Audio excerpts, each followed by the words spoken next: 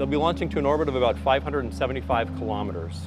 Now this is significant and historic because it's going to be the highest that any humans have gone into orbit since the Hubble servicing missions.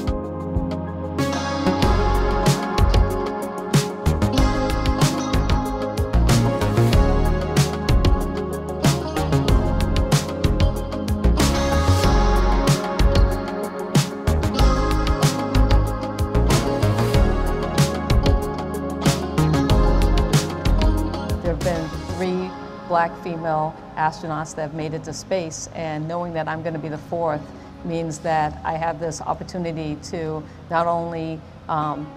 accomplish my dream, but also inspire the next generation of women of color and girls of color, and really get them to think about reaching for the stars and what that means